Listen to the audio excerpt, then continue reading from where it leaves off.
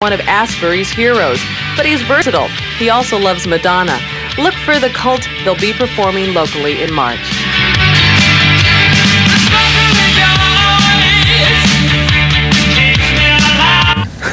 How did touring this last time differ from the times you were over here when you weren't quite as well known? So we're getting much better treated now.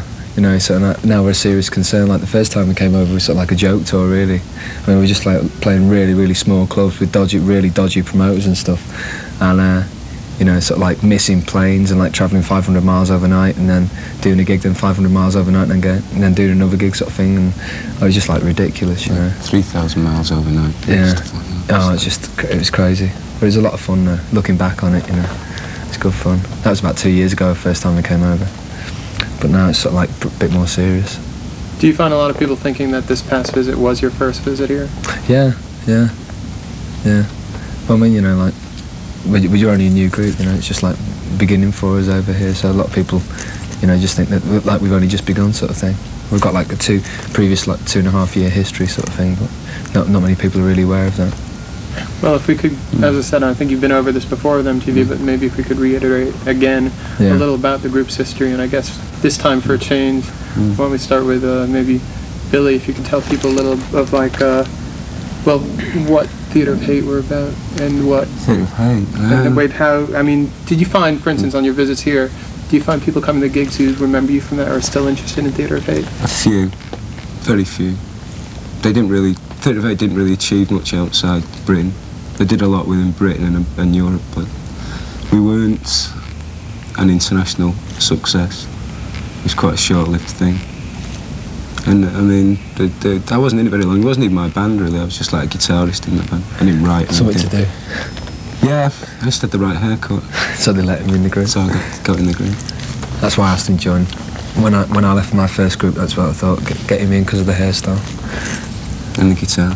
And the guitar, yeah. Substantial guitar. White guitar. So that's actually how it happened. Shut up. Well, I met him when I was in my first band, right? I met him because we were supporting him in Theatre of Hate, and we both sort of like we both left, you know, the groups, and then we decided to like form our own band, and which began off as Death Cult, but we dropped the death out of the name for like obvious reasons, you know, because it's like so down. And I mean, like, we spent sort of like 2.5 years building it up, and we sort of like finally come around to America now, because we were sort of like mainly gigged in Europe and in Britain as well. I mean, like in Britain, it's, you know, it's sort of like we're doing really well over there, and hopefully we can do the same thing over here as well. Yeah. Did the Cult ever consider, or have they considered working with a name producer? Or, well, we are.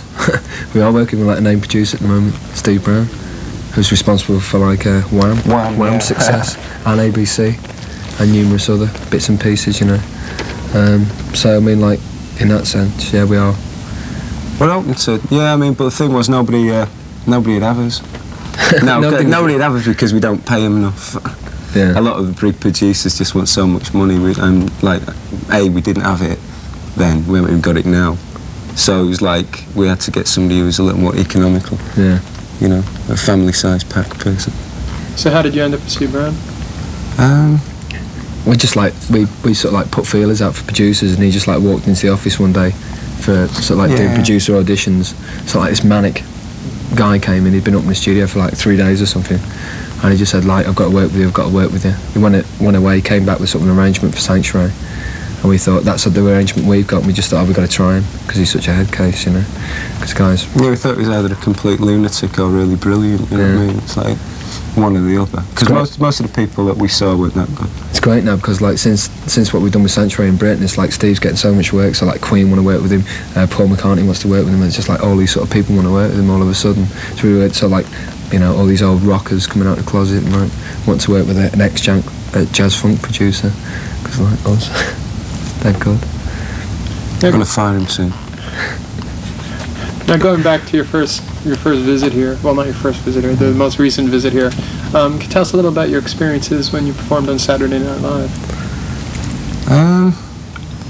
It was a bit, I don't know, it was a weird one though. It's just a lot of hard work, a lot of sitting around. I mean, there's a lot of sitting around in that. It's just like really intense, you know, especially sort of like as the hours drop away and you're getting closer to the show, just like so many people running around everywhere, and it's just like really tense, you know. and like you're all crammed up in a really tiny dressing room, about 12 people in a tiny dressing room, just like nowhere to go. It's like you're trying to relax for the show.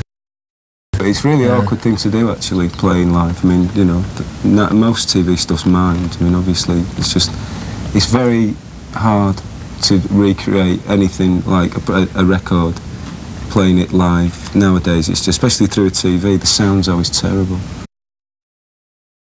Now, in general, with the Cult, a lot of people have picked up on this whole late 60s, early 70s, mid 70s kind of thing, you know, that you cite in interviews and you talk about a lot. But frankly, I don't hear it that much in the music. Good boy.